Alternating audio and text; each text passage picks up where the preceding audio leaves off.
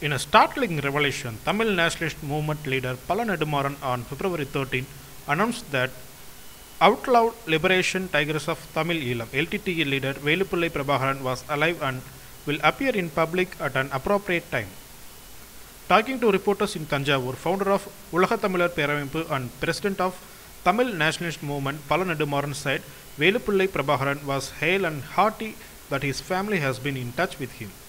Nedumaran, however, said he could not at present disclose the location where Prabhakaran was staying.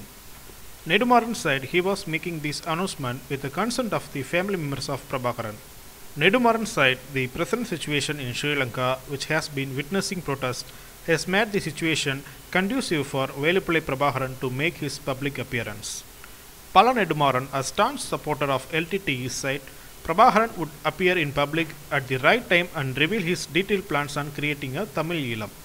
Nedumaran said the LTTE leader, who was pronounced dead during the final stages of the ethnic war by the Sri Lankan military in May 2009, in which innocent Sri Lankan Tamils fighting for a separate Tamil Eelam were killed, which pro-Eelam parties in Tamil Nadu termed it as an act of genocide and wanted the Sri Lankan President Mahinda Rajapaksa to face trial in the International Court of Justice for war crimes.